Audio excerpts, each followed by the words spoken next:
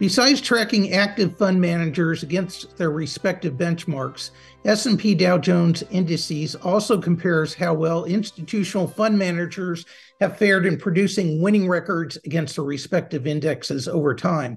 The U.S. Institutional Scorecard, as it's called, serves as an extension of the SPIVA research series that's become so widely accepted in the industry. SPIVA, of course, stands for the Standard & Poor Indices versus Active report. To explain the aims and methodology of the institutional version, we're fortunate to have with us today Craig Lazzara, who is Managing Director at S&P Dow Jones Indices. Hi, Craig. Thanks for being with us today. Thank you, Murray. Always a pleasure to be here. Wanted to start out by asking, isn't institutional class funds typically have little, if any, significant difference in constituent holdings than their retail class cousins, correct? But they do offer lower fund management fees, which raises the interesting question, with lower fee structures, has active management proven to still be a winner, at least for institutional grade investors? Yeah. The answer generally is no, unsurprisingly. I remember, Murray, when the very first institutional SPIVA was issued. I had a meeting with an institutional customer that day, and they were saying, "Well, what is this all about?" And I said, "Well, it's really very simple. The message of SPIVA Classic, the one that we've always issued for 20 years now that uses mutual fund data, the message of SPIVA Classic is that most active managers underperform most of the time. The message of institutional SPIVA is that most institutional managers underperform most of the time." And there are two ways that we get at that in the institutional SPIVA report. One is simply to add back the fees on our mutual fund database. And we know what mutual fund returns were. We know what the expense ratio is for all these funds. So just simply add the expense ratio back, and that gives you some measure of the level of outperformance before fees are taken.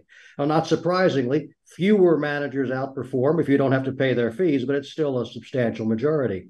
The other thing we do is to access a different database. Instead of using a mutual fund database, use a database of actual institutional accounts. Now, that has some difficulties because there is a survivor bias problem. It's self-reported. It's not as comprehensive or as clean as a mutual fund database would be. Nonetheless, when you look at that, what you find is that typically, certainly over time, a majority of managers there underperform as well. And that database also, Craig, if I understand correctly, it's more limited than a full, openly disclosed retail database from CRSP. The managers, since they're self-reporting, can exclude certain performance or fund data, and they also tend to not report as fully. That is correct. Yeah, that is correct. I mean, the gold standard for database quality is something like the CRSP survivorship adjusted database, because legally it's legal requirement for mutual funds to report. So we have all the data. They're there. If a fund goes out of business, we still know what its record was when it was in business.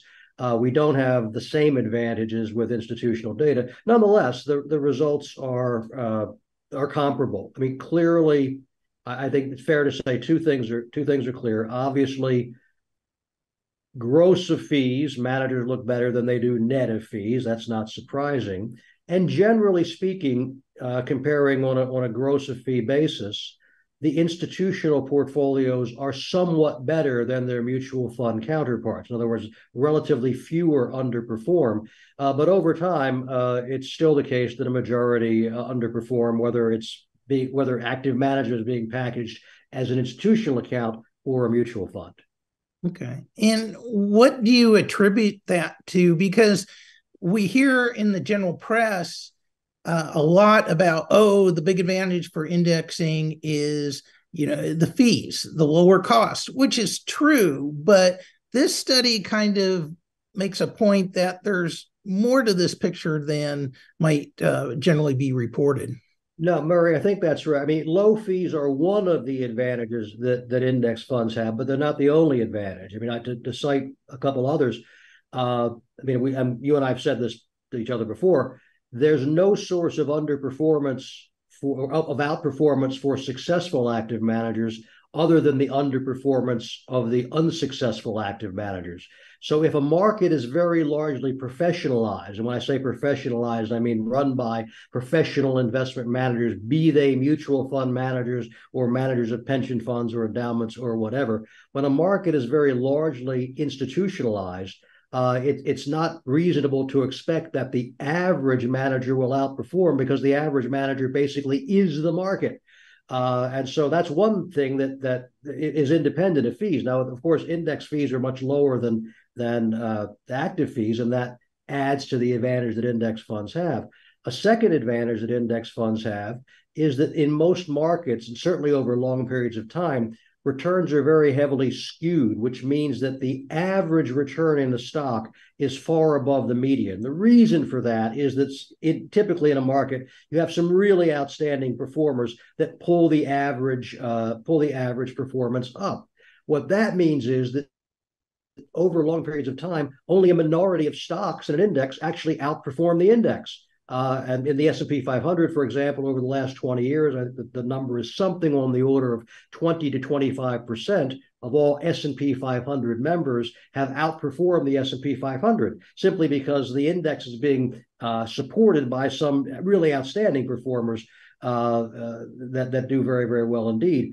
Again, when only a minority of stocks from which you might choose as an active manager outperform, that means active management is very difficult. And it's no less difficult if you're an institutional manager than if you're a mutual fund manager. Sure. Okay. Well, I really appreciate your time again, Craig. Thank you very much. Thank you, Murray. Happy to be here.